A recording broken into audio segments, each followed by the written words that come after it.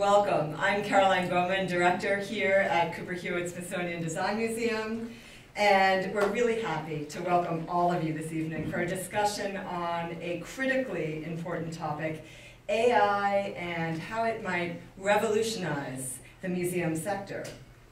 Though AI has existed in some form for decades, as you all know, we've reached a pivotal moment as we witness its transition from narrow, research-based applications into ubiquity.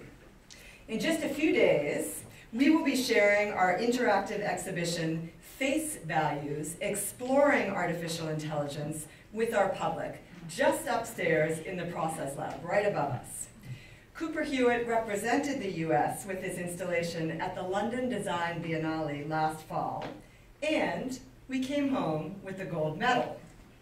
Face Values presents technologies like face detection, emotion recognition, and eye tracking that invite audiences to consider the pervasive but often hidden role of surveillance technologies whereby governments and corporations monitor identity, classify emotions, and assess individuals often without permission or oversight. With this in mind, it's not surprising that the dominant cultural conversation about AI leans oftentimes towards dystopia, most often depicted as something to be awed, something to be feared. Meanwhile, researchers, designers, ethicists, technologists, elected officials, and more grapple with the present-day implications of AI, things like data bias and questions of consent, transparency, and accountability. For us here at Cooper Hewitt, and in the museum sector more broadly, the need to explore and critique AI's ethical implications is a pressing need. How might we engage with this technology around our mission to empower people through design? What are our opportunities to make meaning with AI? How might we design ethical and equitable applications of AI in our sector and well beyond the museum sector? Tonight's program welcomes 3 different people to present provocations from their very unique perspectives, that of a curator, a computer, and a creator. These provocations are meant to frame and introduce this crucial discussion, so we might begin to forge a path together as a community. This evening's event marks the first public program of our newly launched Interaction Lab, the purpose of which is to reimagine Cooper Hewitt's visitor experience with interactivity as the core principle. The launch of the pen established Cooper Hewitt as innovators in interactive experience in the museum sector, and could not have been realized without the generous support of Bloomberg Philanthropies, who are in this room with us tonight. Building on that success and our strategic aim to be a platform for design, part of the lab's mandate is to explore how we might continue to innovate with various emerging technologies like AI. With that, I'd like to hand it over to my colleague and our organizer tonight, Carolyn Royston, who will tell you more about the lab and what we're doing at Cooper Hewitt.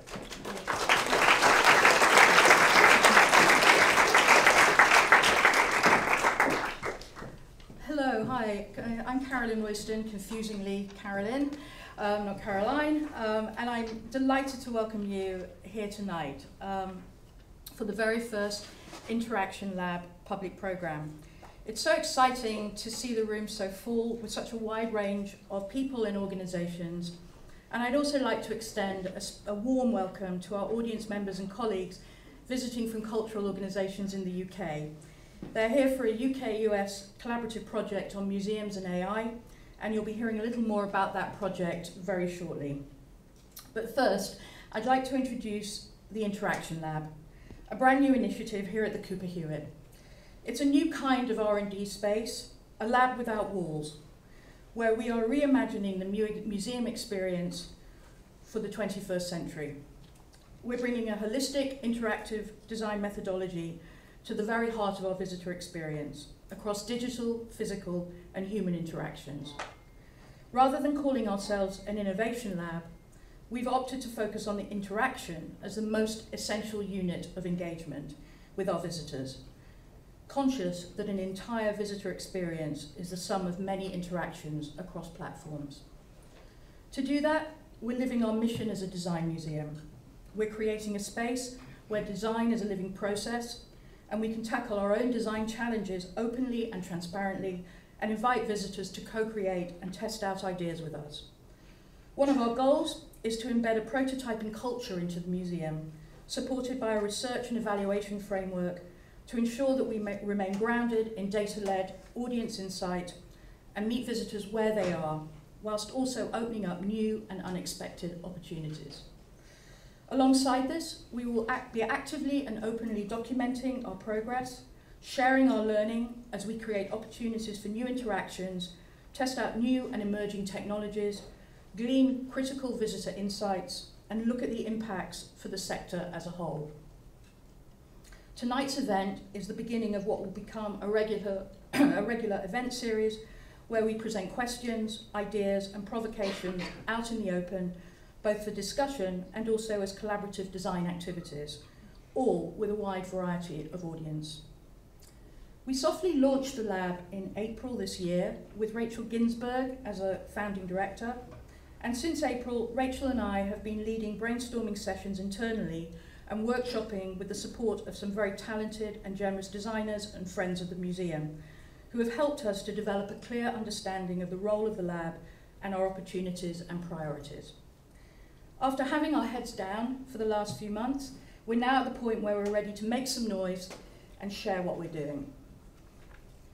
We're just about to kick off prototyping of a co-creative audio experience for the museum, and very soon we'll be launching a number of exploratory design commissions to solicit provocative ideas from the design community, and we'll also begin collaborating with cohorts of students and researchers to explore visitor experience opportunities at the museum from all angles. Working in an open and participatory process, we will develop, iterate, and test prototypes with audiences, then optimize successful products for a wider rollout. So, we have a very busy and exciting time ahead, and we look forward to sharing our progress with you, and perhaps even having the opportunity to collaborate and co-create with some of you here tonight as you help us to reimagine the visitor experience at the Cooper Hewitt. So now I'd like to introduce Dr. Elena Villespesa, who is the Assistant Professor at the School of Information at Pratt and International Co-Investigator for the Museums and AI Network Forum. Elena, along with Principal Investigator Dr. Una Murphy, Lecturer in Arts Management at Goldsmiths, University of London, have brought together a range of senior museum professionals and prominent academics to develop the conversation around AI, ethics, and museums. Thank you very much.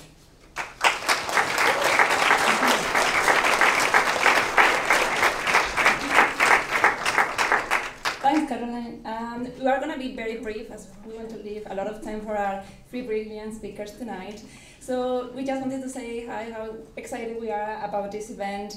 We have two events, one in London, one now at Pratt in New York, working with the museum professionals in the network. But we don't want to keep the conversation close to that, so we wanted to open up to more people. We organized an event at the Barbican in London, and now we collaborated with the Interaction Lab at Cooper Hewitt. So thanks everyone for coming. We are very excited about this conversation, and have a great night.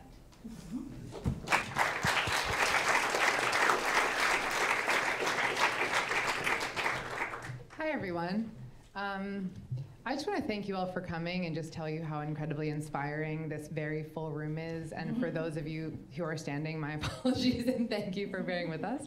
My name is Rachel Ginsberg. I am the director of the Interaction Lab. And as some of you know who know me, I'm quite an AI enthusiast and have done some work with as an artist myself. And I'm really excited and just sort of generally spend a lot of time thinking about what the possibilities are with AI in the museum sector specifically, but that has been well covered this evening, and I'm not going to continue covering it, and it will continue to be well covered by the 3 amazing speakers we have. So just some quick notes about the format. So we're going to have 3 speakers, as you might have guessed: a curator, a computer, and a creator. And then after each of them speaks, then the 3 together will do a Q&A with the audience for as much time as we have. And just a note, so all of you have, if you chose to grab them, some cards and a Sharpie that you got at the front at the check-in desk. And those are just for making notes, and if you'd like to leave them to share with us, if you have thoughts about the event, you can feel free to leave them on your chair afterwards, and we'll be collecting them and reviewing them. And we're so curious, like with this new audience and thinking about the Interaction Lab, what are you thinking about when you come to an event like this? And I think that's all I have to say. Sorry, it's been kind of a long day, but I'm so excited to have you all here, and I'm going to kick it off by introducing our first speaker. Andrea Lips is Associate Curator of Contemporary Design at Cooper Hewitt Smithsonian Design Museum, where she conceives, develops, and organizes major exhibitions and books. Most recently, Andrea has authored and edited publications and curated exhibitions including Nature, Cooper Hewitt Design Triennial, The Senses, Design Beyond Vision, Joris Larman Lab, Design in the Digital Age, and Beauty, Cooper Hewitt Design Triennial 2016. Additionally, she spearheads the museum's efforts and acquisitions of born digital works into our collection. Andrea is a regular visiting critic, lecturer, and thesis advisor, and participates on international design juries, and frequently moderates and speaks at events, symposia, and academic conferences on contemporary design and curatorial practice. Andrea, thank you so much.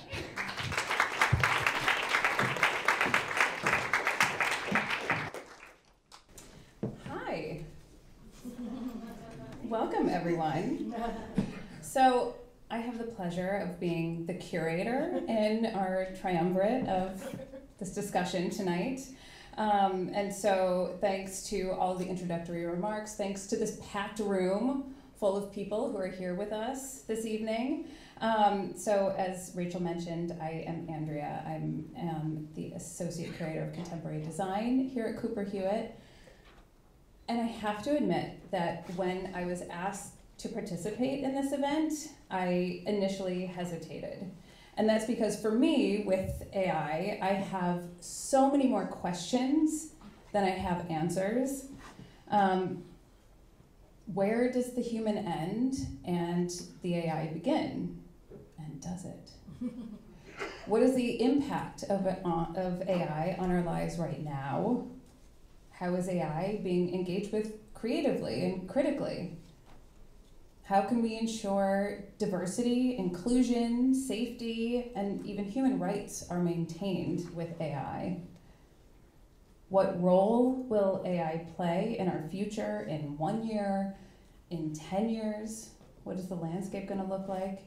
And how can public institutions like museums critically engage with this technology? So this literally is just the initial subset of questions that I started jotting down as I was thinking about all of this. And it all made me realize how deeply ambivalent I am about AI as a curator and as just a human in the world. To be sure, AI, or artificial intelligence, already pervades our lives. Computers now complete many tasks that formerly required human thoughts. They are able to transcribe phone calls. They can analyze legal documents. They can play chess. So here is IBM's Deep Blue computer as it defeated Garry Kasparov, who was a chess master, in 1996. So in 1996, AI was able to beat a human at playing chess, and it still continues to do so.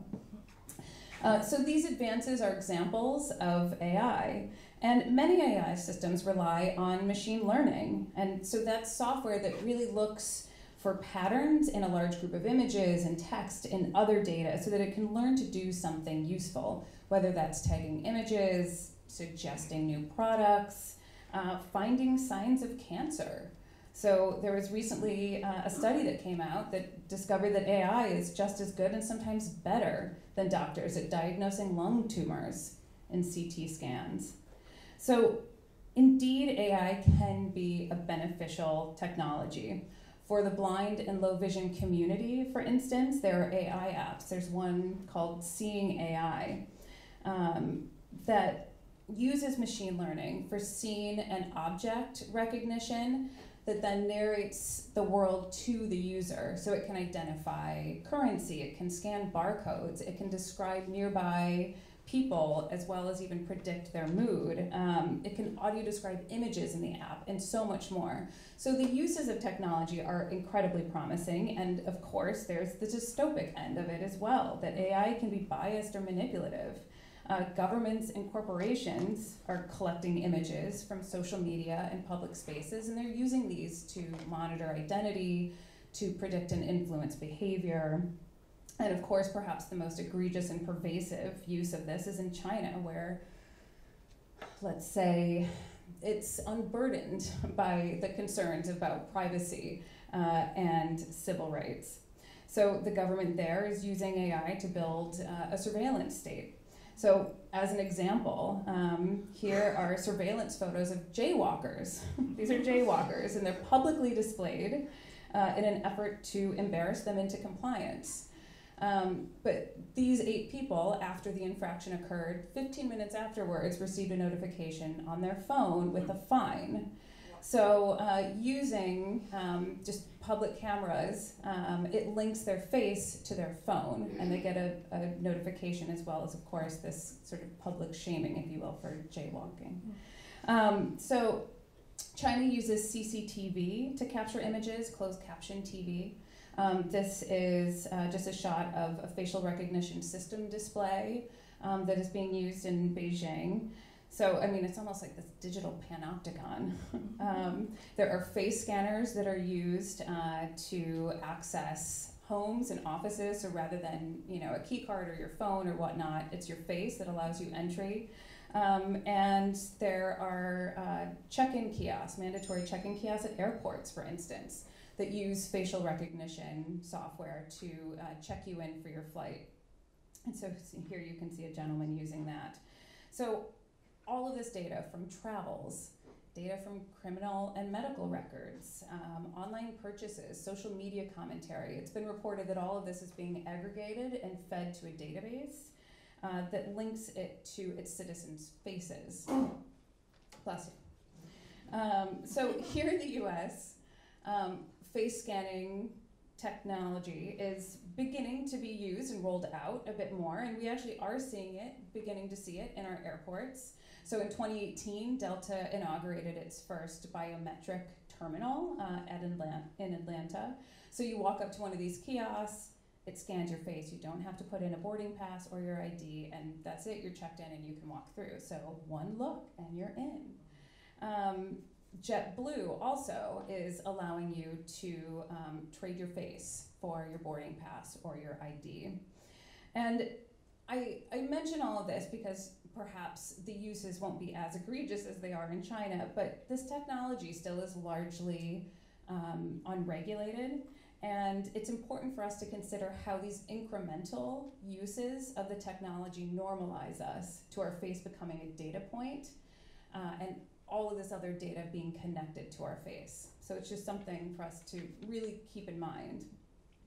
Of course, also flawed algorithms amplify bias. In 2015, there was the Google Photos debacle that labeled a picture of Black Americans as gorillas, which is harmful and hurtful. Faulty law enforcement tools can trigger harassment and false arrests. I mean, we really are living in this era of the self as database. To be mined, to be measured, to be monetized. Our data is sold, it is circulated, and it is surveyed without public oversight. And all of these AI systems and technologies are designed. There are humans that are writing the algorithms and selecting the data sets. There are decisions that are made about what data to collect, how to use it. And so what's really unique about having this conversation here tonight at Cooper Hewitt is that as the nation's design museum, we present in our galleries the very things that we as a museum sector might deploy. So AI, for instance, because these things are designed. So as Carolyn Bowman was mentioning, that upstairs we are opening in just a few days an exhibition, Face Values, which premiered at the London Design Biennale last year. And so with this exhibition, we really are engaging visitors' curiosity and play with facial recognition and AI. So you're asked to sit in a chair, perhaps you make an expression, you express an emotion.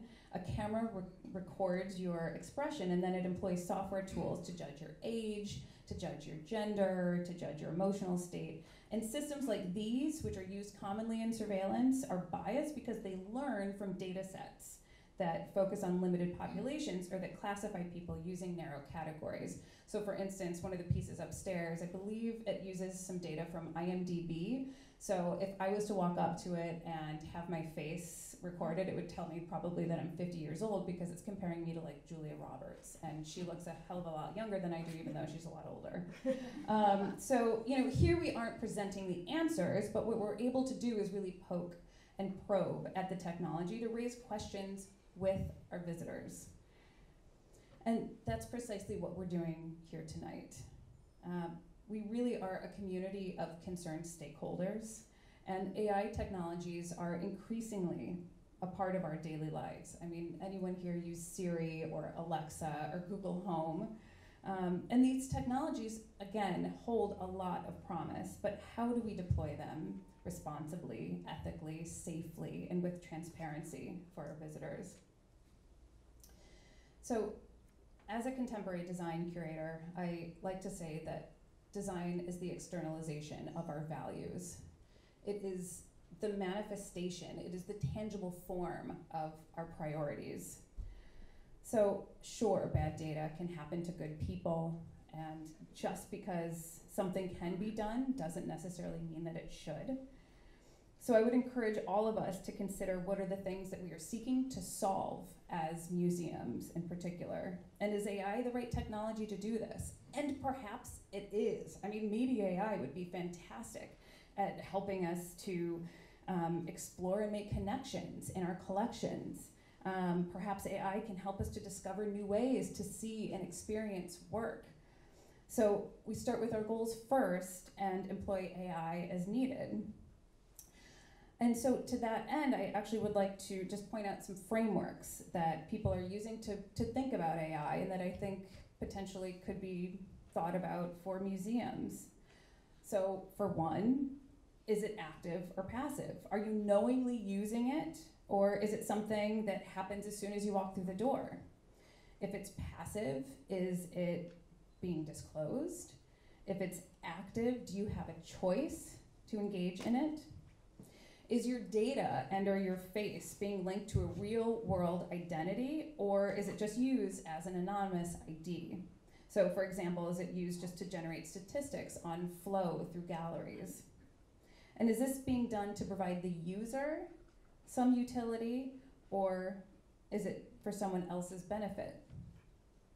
And then a question I didn't put on here because I didn't have room. And this is really much more about databases, is where is the data being stored, who has access to it, and can a user see it, and can they demand that it also be deleted? So just as museums employ a level of criticality in acquiring works for our collections, for developing exhibitions for our galleries, how can we maintain that same criticality in the development of digital technologies for the museum experience? So I encourage us to continue having conversations in public like this. This is fantastic. Really the possibilities and the benefits with AI are there, along with the concerns and the problems. So to close, I was reminded also when I was invited to do this talk of this quote from Norbert Weiner. He was an MIT mathematician. And here he says that if we use, to achieve our purposes, a mechanical agency with whose operation we cannot efficiently interfere once we have started it, we'd better be quite sure that the purpose put into the machine is the purpose which we really desire.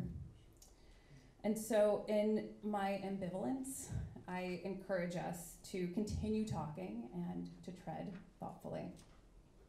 Thank you.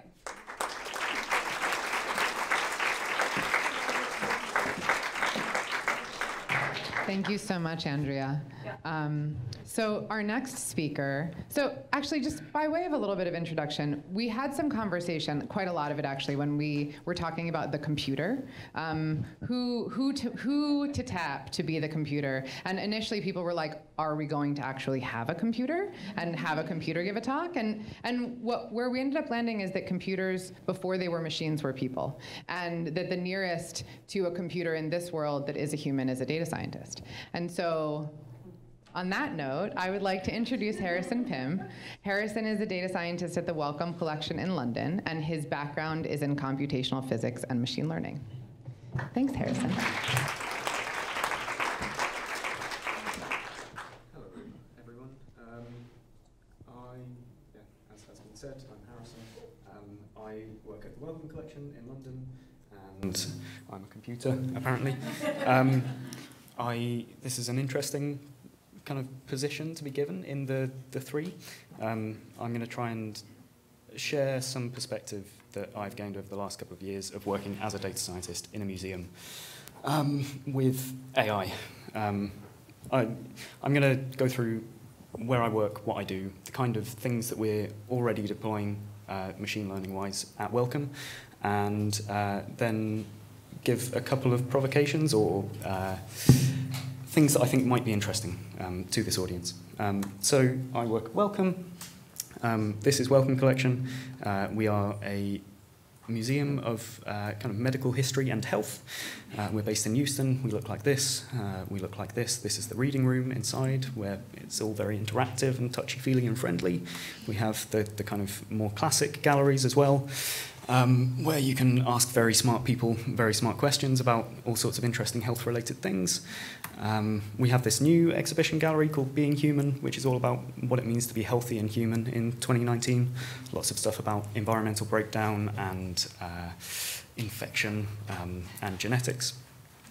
We also have quite a big focus these days on accessibility, and we've got all sorts of lovely write-ups like this for the new gallery. We have our own website. This is mostly what I work on, where we have all the kind of standard information about exhibitions and events.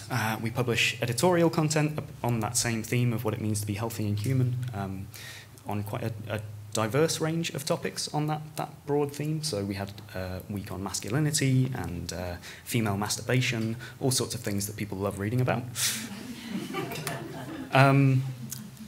We also have this collections page, which is where most of my work lives, which allows you to search for things in the collection that have been digitized or have digital records. So if you're interested in witches, you can type in the word witch and get something like this back, evidence for witches in the 1600s. We digitize a lot and quite fast at Wellcome. We have a whole studio and they get through about 10,000 images a day. It's quite a clip that we're digitizing at, and that's much too much for the traditional cataloging processes to add detailed catalog records for. So this is where the kind of machine learning stuff comes in. We have loads of images. We have loads of text, because you can turn those images of book pages into the corresponding text, and that's what I work with. We can do lots of interesting things with the images. I'm only going to give one example of the stuff that I've been working on over the last year and a half, and that's related to text. But it's kind of illustrative of why this kind of thing is useful in a museum context. It's also worth saying that we are only working with the collections data at the moment. We don't do any kind of machine learning or AI stuff with our visitors. It's all about learning from the collection rather than the people who use it. So we have a lot of text like this, that it would be nice if we could link up with other text records. We can use machine learning to annotate this text with entities, so not only recognizing that there are entities that exist in this text, but recognizing who and what they are. So, is this the right slide? There we go. So this is the annotated version, and if I click on, there we go, there's South Africa, which has been disambiguated from this. We can do more complicated things like the MRC unit, It knows that that's referring to the Medical Research Council because of the context around it. So that's kind of useful. It's hard to appreciate why that's useful at surface value, but this was demoed earlier today. Once you have those linked records where you recognize that entities are linked by the text that they appear in, you can put together these lovely dynamic graphs of the entities, how they're connected, why they're relevant, and then you can find all of the things that they're related to. This is a Wikidata example. Our stuff is based heavily on Wikipedia and Wikidata data. The models are trained using that data. Now into the kind of next part of this, the provocations, the things that I think are interesting. These machine learning models have kind of a parasitic relationship with our data, as we've heard. They are dependent on that data, and they will absorb all of the kind of poisons that exist in the original data sets. And there's a lot of risk there. If we take historical data sets and train machine learning models on them, we risk inheriting all of those biases from history and using them in models that we then perpetuate into the future, which is obviously bad. But yeah, we have skeletons in our closets in the historical data. But there's also a risk in training models like the one that I just demoed on contemporary data and projecting that back onto the past. We risk kind of altering the historical record. And if we are going to deploy these models, we need to be aware of those decisions that we're making. The second point is about AI monoliths and this monolithic perception that we have of them. I think that sci-fi over the last couple of decades has been really useful for figuring out a lot of things about AI, asking interesting questions and kind of puzzling them out. But I also think there are problems with that, in that we imagine that things that will go wrong with AI is that a data scientist like me designs a little digital Rutger-Hauer and he runs around inside your laptop and maybe he decides to go evil and unplug all of the wires inside my laptop and wreak havoc. But that's not the way it works. That's not what we're designing. There's also this perception that AI is some kind of monolith that is going to descend from the heavens and be all-knowing, all-powerful, omniscient, omnipresent, and is going to change society forever without our kind of understanding or control over it. But that's not the case. We are not designing colleagues that are superhuman, super powerful. We're designing tools. And those tools are used by people, and the computer in this situation is a much broader thing than this laptop sat on the desk. It's a whole system of decision-making that involves all sorts of people at all sorts of levels of your organization. And I think we need to be cognizant of that. I'm not claiming that algorithms are neutral. I think it's very easy to design a tool with a bloody great spike on the end of it. And we should avoid doing that, but we should also be cognizant of how these tools are being used. There's also hope in that we are in control of these algorithms. They are tools. We can use them to great effect. Yeah, we're in control. If things go bad, there are people to blame. Cheers.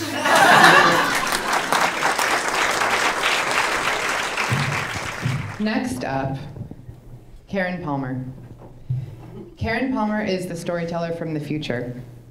An award-winning international artist and TED speaker, Karen creates immersive film experiences that combine immersive storytelling, film, AI, neuroscience, and behavioral psychology, and use technologies like facial emotion detection and eye tracking to provoke discussion around larger societal questions about implicit bias and social justice. Her newest work, Perception.io, Input Output, is a reality simulator that reveals how a person's gaze and emotions influence their perception of reality.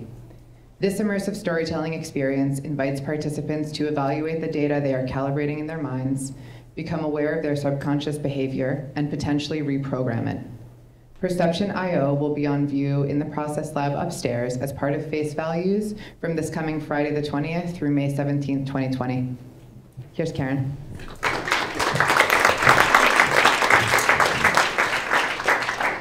This is an emergency broadcast transmission. This is not a test.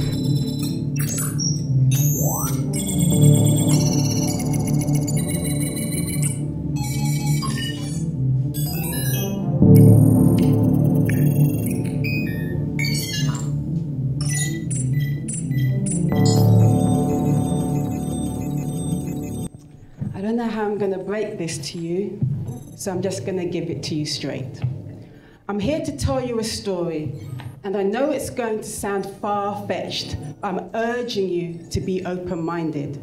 You see, your very future depends upon it. I have been sent back from the future to deliver a message by some of the very people in this room's future self from the year 2033. My name is Karen Palmer, and I'm the storyteller from the future, and I've come back to enable you to survive what is to come through the power of storytelling. However, I get the sense, because museum crowds tend to be quite savvy, that maybe not everybody in this audience is taking my word for the fact that I am from the future. So I'm going to do something very, very dangerous because of the severity of the situation. I'm going to tell you something I could not possibly know unless I was from the future.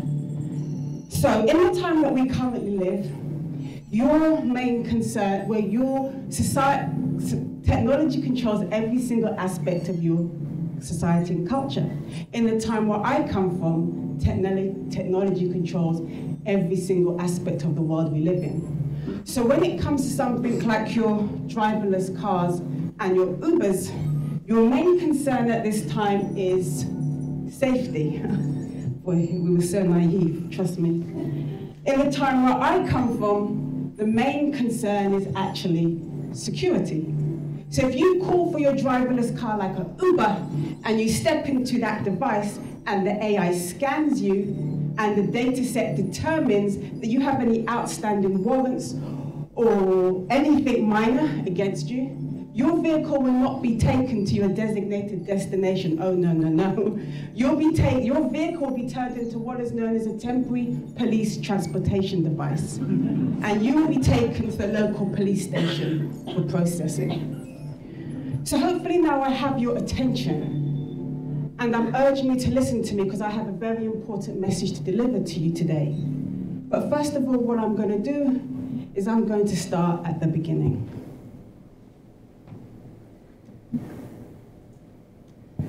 So the original purpose and role of storytelling was actually to empower and affect people's subconscious in the form of myths.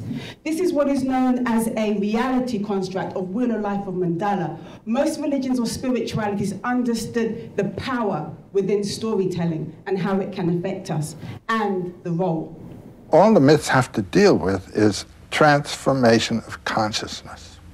That you're thinking in this way, and you have now to think in that way. So what happens in a world where we have lost this connection with our myths and our power of storytelling?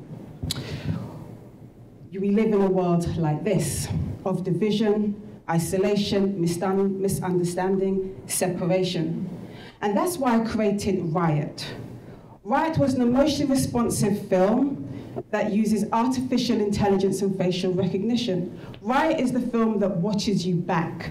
And as you watch it, it makes you aware of your subconscious behavior. The narrative changes in real time, depending on your response. Harking back to the sense of reality constructs and empowering you. I'm not going to show a clip of Riot today because I want to show you a world exclusive of perception, so I'm going to keep moving.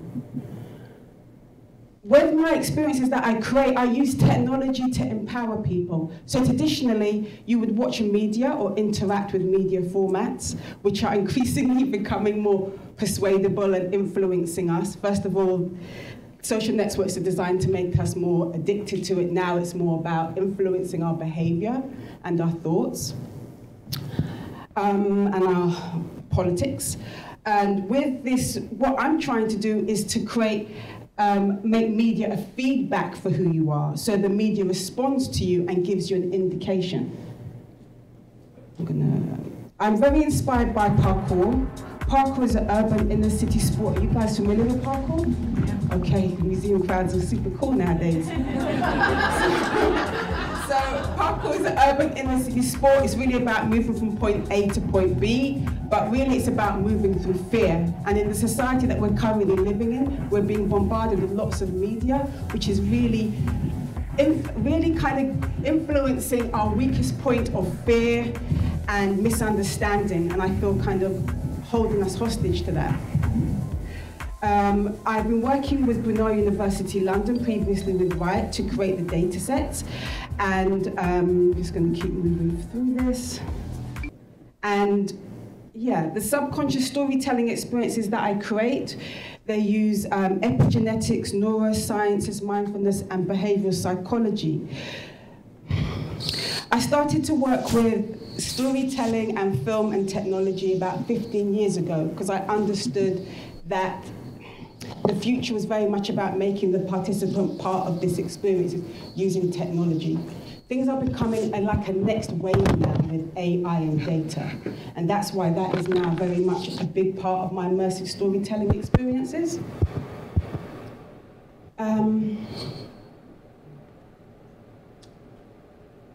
When we're living in a world where people are not conscious of how they're using technology, things like bias, kind of their lack of awareness, a lack of consciousness, is going to seep into that.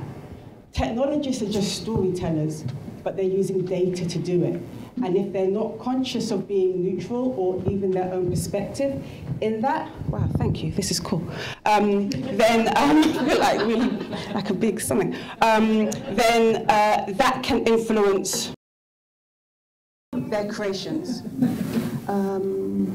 Yeah, so I just want you to make you aware that there's lots of bias around us in the world, but when it seeps into technology and machine learning and data sets, it's not something which is so obvious to see, for example.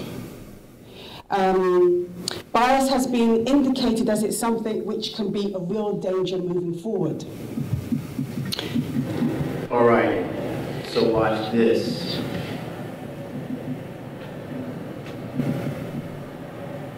Black hand, nothing. Larry, go.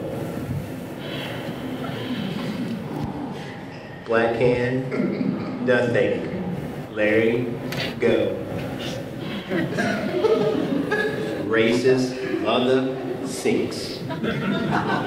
Yeah, so that is kind of funny. I mean, you can put that down to bias or just bad design. But sometimes the consequences aren't quite as humorous. There's systems that has been designed within the criminal justice system, one called the Compass system, which supports judges in terms of their determining the length of a criminal. And they have been proven to be biased against people of colour and black people.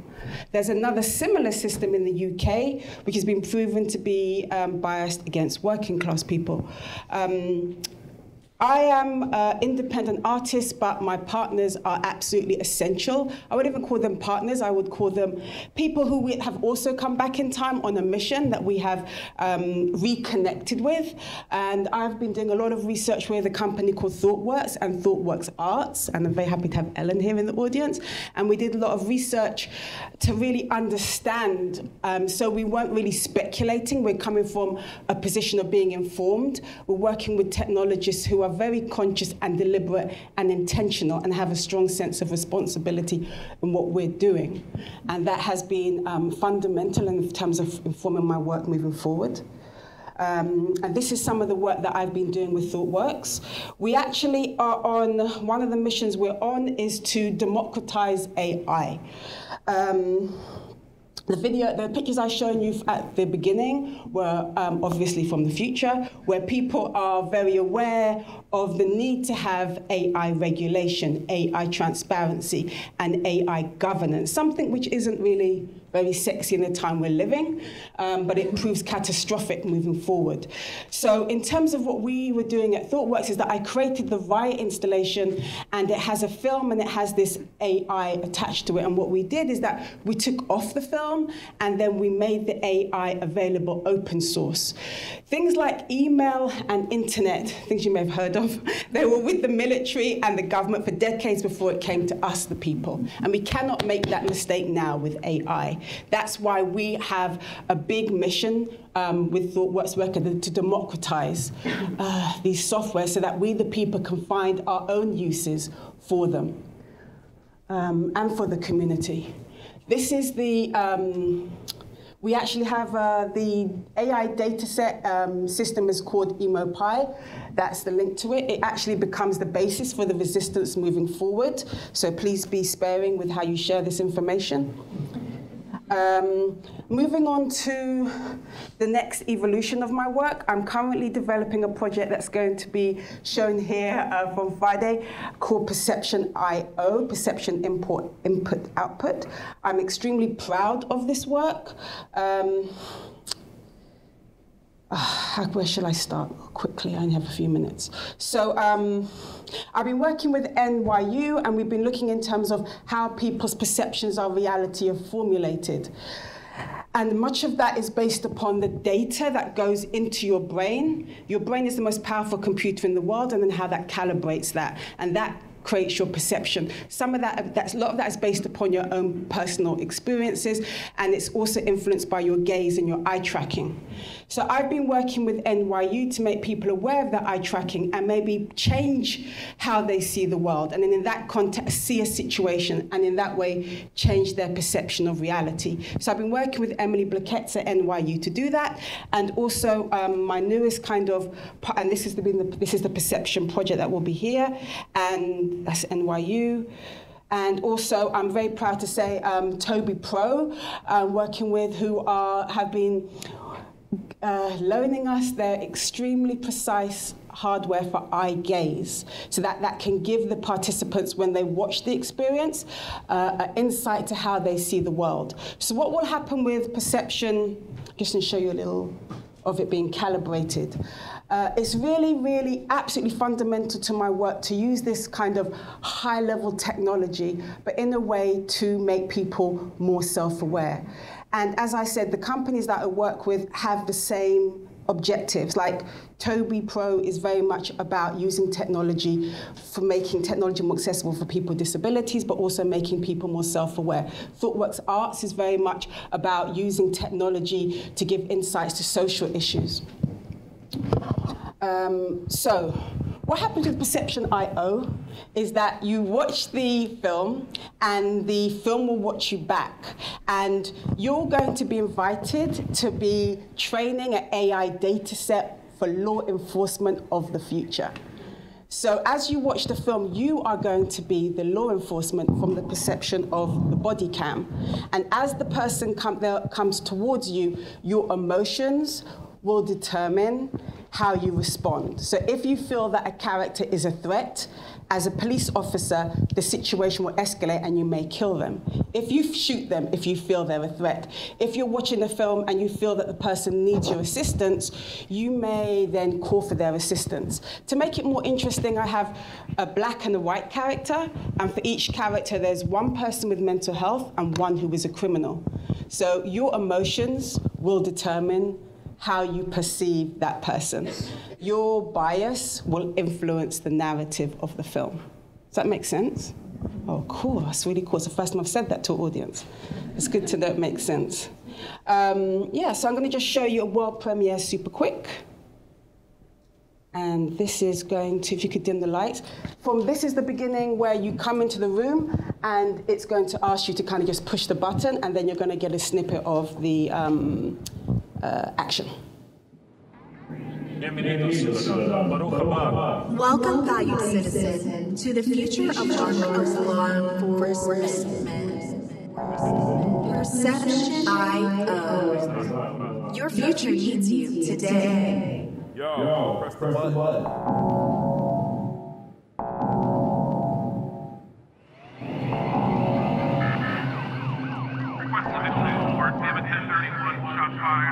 Shots fired. Dispatch requesting near assault to 39th and 3rd Ave. Suspect is armed and dangerous. Sir, there's been a robbery in the neighborhood and you fit the description. I need your hands up. What the fuck do you want, man? Sir, what the fuck do you want? Down. Sir, do you have a pistol ID with you? Sir, I need to see your ID. What the fuck do you want, man? Back up! What do you want? What do you want? Sir, back up! Man! Back up and calm down, sir. Sir, what are you doing here? White motherfuckers always fucking up. Back up and calm down.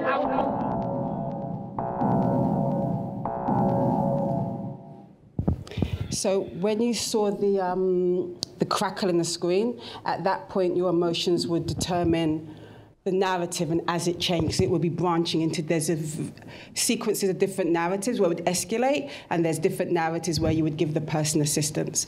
As I said, there's consequences all around. If the person there's a black and a white person, one is a criminal, one has mental health. If you deem someone has mental health and you shoot them, you'll be made aware at the end. If you deem someone is safe and they end up being a criminal, you could be shot. So there's consequences on all sides, and you won't be physically doing it, your emotions will be determining it. And your eye tracking will also reveal what you're looking at in the scene and what is helping how that's informing your emotion. I define this work, I'm going to round this up now. I define this work because kind of one of the main messages that I've been brought back to tell you is that the age of information has done mankind a great disservice.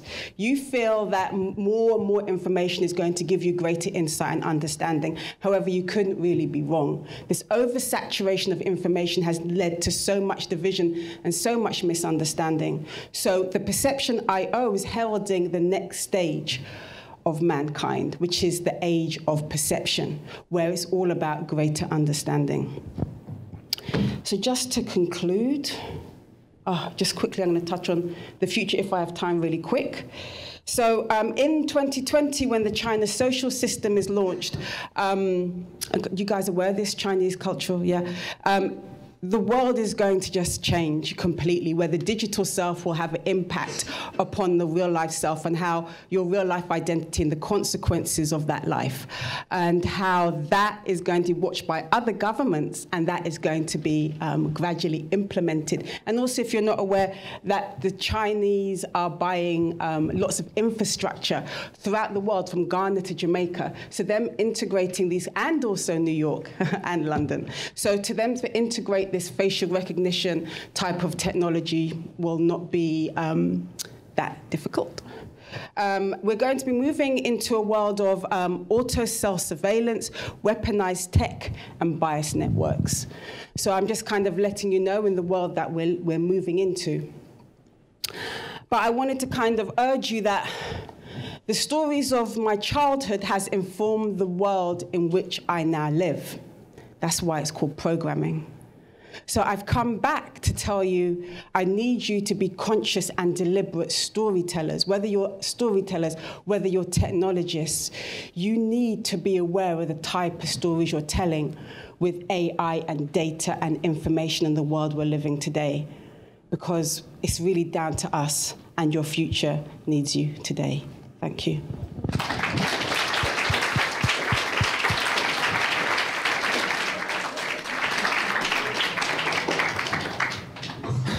Anyone? Questions? I know that was a lot. Yes. Ruth is coming to you with a mic. I have a question for Ms. Lip and Pammer. I come from China. and this, you two both talk about the social credit system in China. Maybe that's the reason why I'm here. So I'm currently studying at NYU Museum study programs.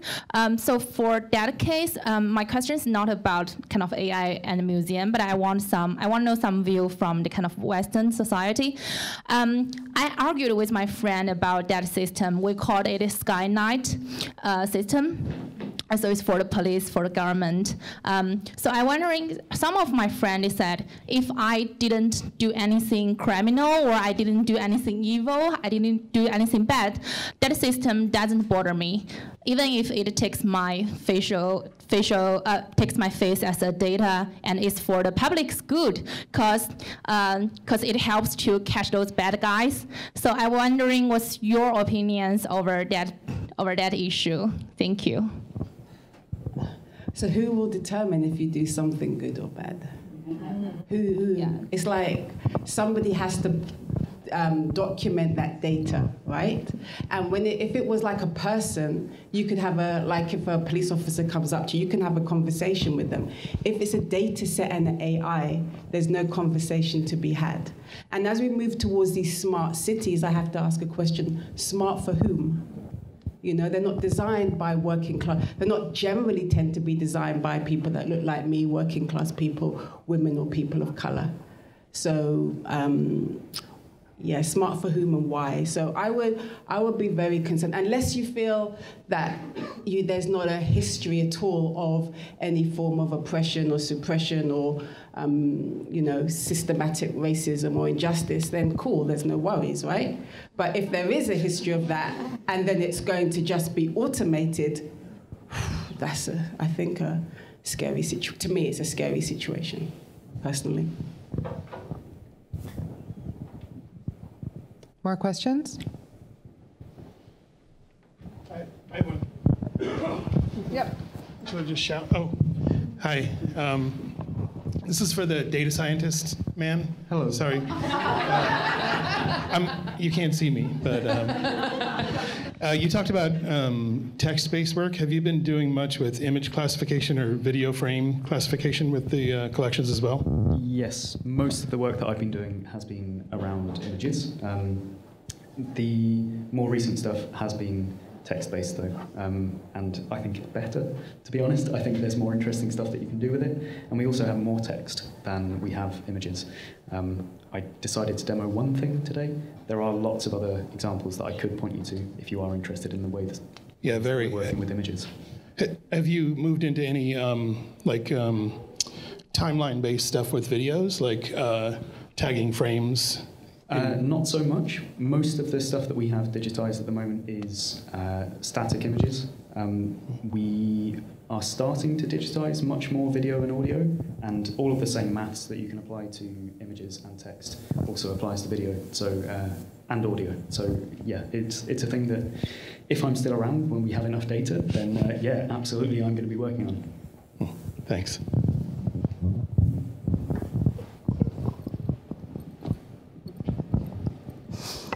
Thanks. This is a question for Harrison. I'm curious about how you validate the information that's linked, and also who does that. Is that part of your job, and who do you trust when it comes to that? Because Wikipedia, it's sort of like we manage it all, but I don't know how does that work exactly? Yes. I have that question too. It's a thing that we are actively working through. I am currently working on a system to expose this stuff to the cataloguers to verify that the annotations that are being added to these records are sensible. I think a lot of that validation can be done by a person who is not necessarily an expert. So there's a chance that we could expose that to the public and ask volunteers to verify that data. There were some really interesting discussions earlier on today as part of this network about the Wikipedia and Wikidata model for just assuming good intent of your volunteers, your annotators. and that any feedback that you do get is probably valid. Those records are immediately added to the Wikidata database. Whether we would do that or whether we would want multiple positive signals that something is valid, I'm not sure. But it's a set of questions that we're actively discussing at Wellcome and also as part of this network.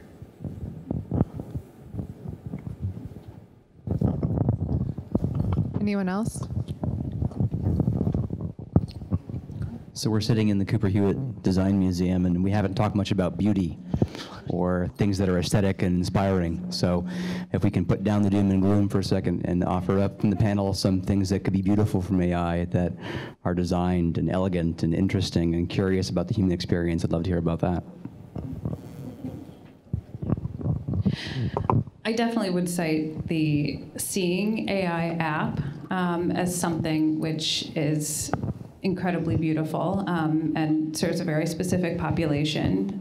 I've seen other uses for AI for the Earth, for instance, to work with conservationists and citizen scientists to help with tracking endangered species and to look at biodiversity. So there certainly have been some beneficial and lovely solutions thus far that I think are out there and can point to the idea that there is promise with this technology. It can certainly serve us. Do you guys have any? Yeah. I am there for the beauty. Like, that's why I want this job that I have at the moment, is because I get to experience all of these things that I have no experience with so far. Like, my background is in physics. I don't know anything about art, but through using these technologies, I can find links between things that I do know about to something that I don't, and then get further and further into these wormholes of interesting things. I think that's beautiful, being able to discover new information. I hope that I'm doing that for other people as well by building these things. Who knows? Just to add quickly, I think, Harrison, you said about how the technology is not inherently good or bad, it's what you do with it. And I think it's just about making sure that this technology is democratized. That, to me, is a very beautiful thing, so that we can have access to it and determine what we use it for. Hi, I'm at the back. Excuse me. I just wanted to ask you if, sorry, you can't see me, I'm like way over here, if you had any experience or opinions on the generative side of artificial intelligence. So I think across the three of you tonight, you talked more about its ability to analyze and maybe find patterns in things, but there's been this new wave with deepfakes most prominently, where AI is now being used to generate media. So deepfakes are this awful thing, but then there was research done recently by a team at Samsung who used artificial intelligence trained on data sets of facial expressions of women to sort of create 3 new versions of the Mona Lisa to show what she would look like when she was speaking or when she was smiling. So I guess this kind of piggybacks off the previous point about beautiful applications of artificial intelligence, and I just wanted to gauge any reception or opinions from the panel on the generative side of artificial intelligence and maybe some interesting applications for that in the world of art, if that's a question. I think that some of the work that has been created with GANs, these generative adversarial networks, is incredible. Like, if you look at Mario Klingeman's work or Helena Saren's, there's amazing stuff being produced, which really links back to that previous point about beauty. But I think that the dual use of that stuff for nefarious means is much more obvious and kind of pressing than some of these other things that have been discussed. Yeah, I don't know what the solution to that is. It is kind of terrifying.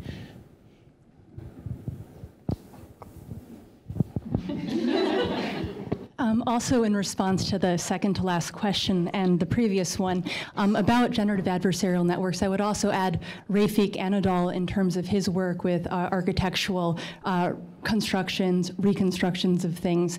And for critical things on that related to video, I would also bring up Hito Sterl's interesting video, This is the Future, that was presented at the Venice Biennale, which is certainly a critique of the predictive possibilities of this. But generative adversarial networks are also being used by designers in part to help aid certain things like covers of books for illustrations, things like that, although we're not always announcing how they're being used. But I think both in terms of the video and the image, the GANs are definitely taking root. And certainly at Columbia University in the Data Science Institute, there's a number of projects currently with that that are ongoing. Thanks. Thank you. Okay.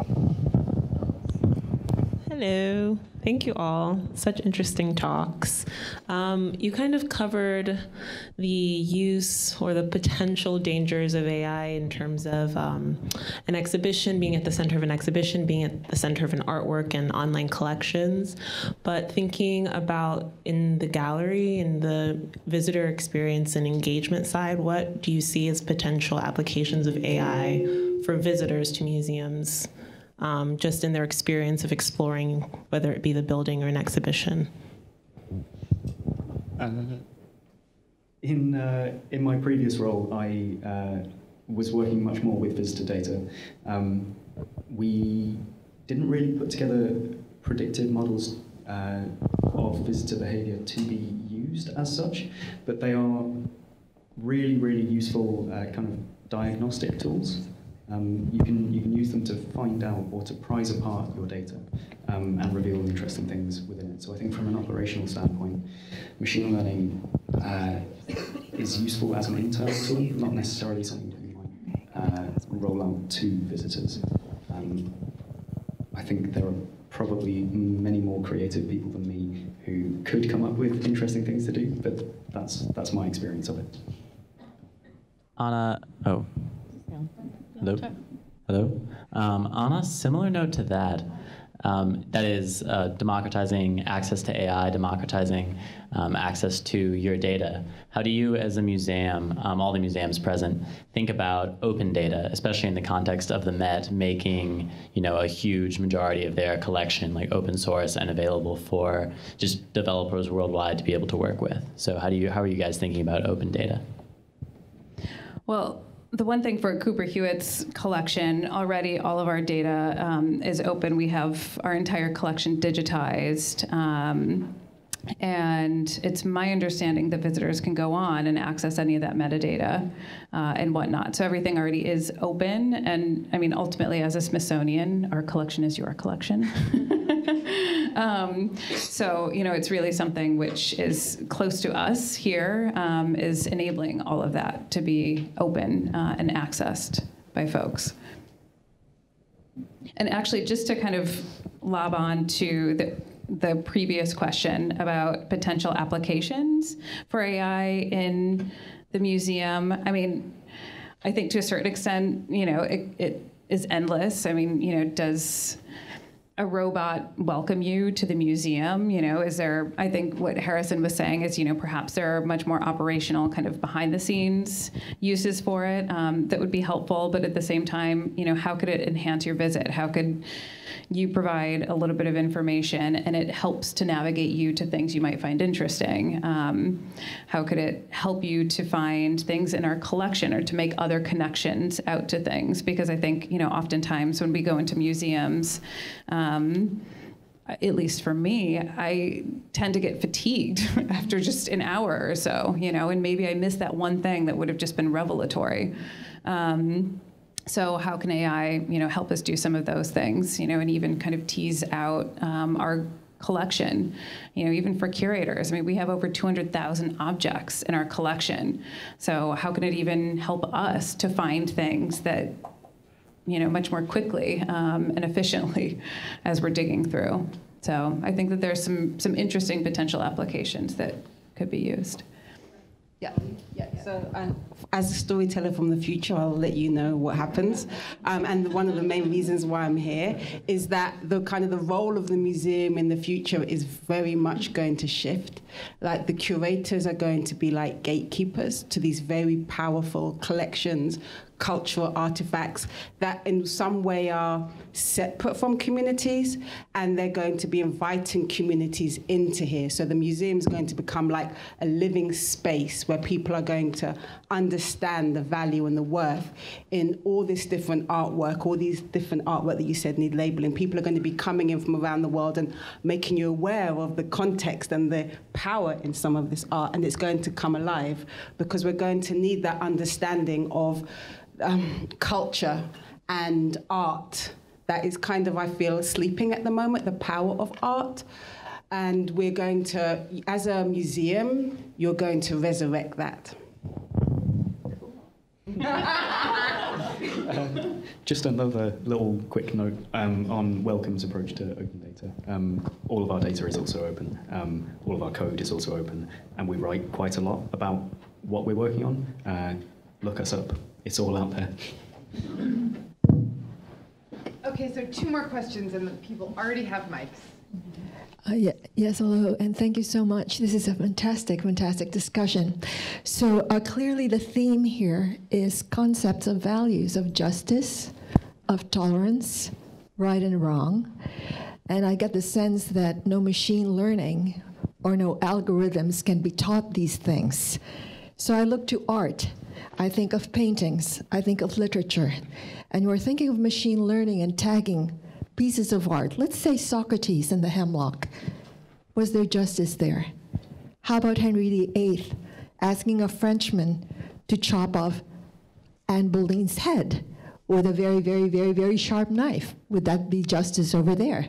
So there are certain pieces of art. Have you tagged them as, this is what justice looks like in the 15th century, in the 16th century, in the 17th century, in the 18th century, in the 19th? What is justice today? And can a machine be taught that?